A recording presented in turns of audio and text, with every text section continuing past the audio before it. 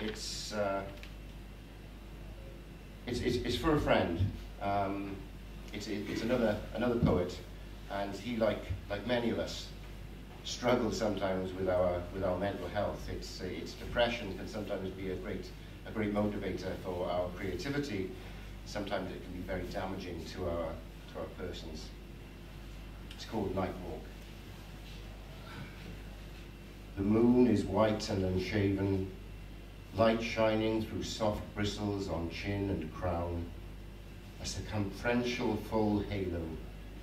Clouds drift like confusion, confounding clear sight.